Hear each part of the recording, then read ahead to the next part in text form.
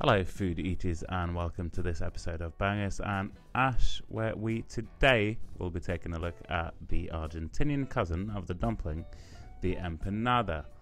But before we get into that, I just want to apologise for the long hiatus in episodes. I do not have any good excuses, I've just been quite lazy.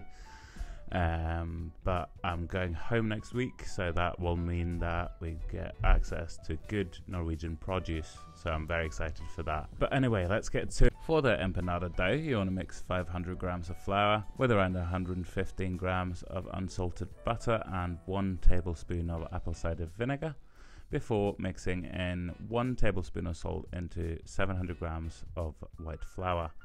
Then slowly add in the flour into the liquids, stir continuously until you have a loose dough.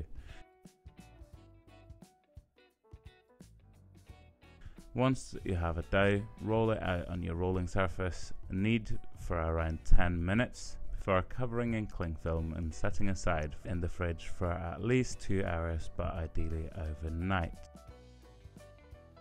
Then we can turn our attention to the fillings, and I want to do 1 salmon and cream cheese one, and then 1 more authentic Argentinian beef empanada.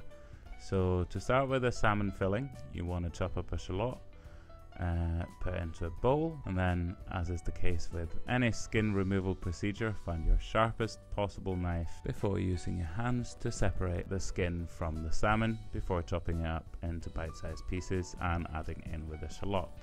Then chop up some dill, some washed capers, or unwashed if you prefer the more salty experience. Then lob in the cream cheese, squeeze in the juice of a lemon and mix together well. Season with salt and pepper, and then you want to move over to the hob and fry up some chopped up beef. Brown said beef before removing it again, and then fry some onions and sweet peppers, leaving any meat residue in the pan.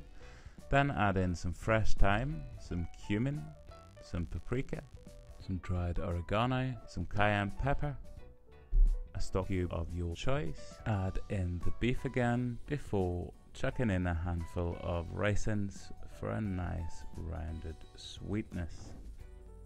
Then you want to take this off the hob and let rest for at least 2 hours until it's cooled completely down. And in the meantime, you want to tend to your empanada dough and prepare it for filling. So the first thing you want to do is cut the dough into 4 squares before taking 1 square and rolling it into a thin sheet, not quite see-through but still fairly thin, before finding a circular template in an appropriate size and cut out as many of those as possible per sheet before rolling it out again and repeating until you've used up all the dough. Then for the filling, you want to make sure that you place the filling in the middle of the empanada. As you can see, I added 2 olives to the beef filling here. And to make the dough seal shut properly, coat half of the outer perimeter of the dough discs with some water, which will make the dough stick to itself easier.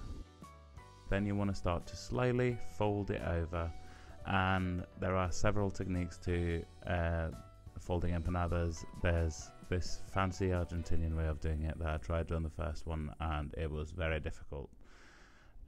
So the easiest thing is just to fold it over and then press it down with a fork to seal the empanada. You just want to make sure that it's completely sealed and nothing leaks out, because if you get filling in the oil, it can be calamitous. It will be calamitous. So you want to avoid that at all costs. Preheat some oil using a cooker thermometer to 190 degrees Celsius, and you want to make sure that that's the exact temperature you use when you drop the empanadas in, and then you fry them, turning them regularly. Just make sure you don't overcrowd the pan, and fry them until they're golden brown, or around 5 to 6 minutes on each side. And then you are ready to go. You can tuck in, as I'm about to do here.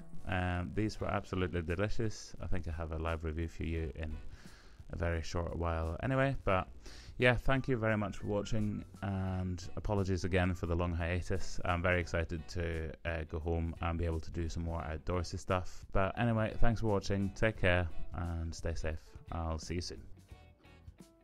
Oof, that was really, really tasty. The beef ones were banging, literally a bomb of umami, and the fish ones were really nice as well. The capers are really nice in it, really nice balance of flavours. Very different, all of them. Definitely try it. Just literally put whatever you want in them. Be creative, and yeah, let me know what you think if you make them.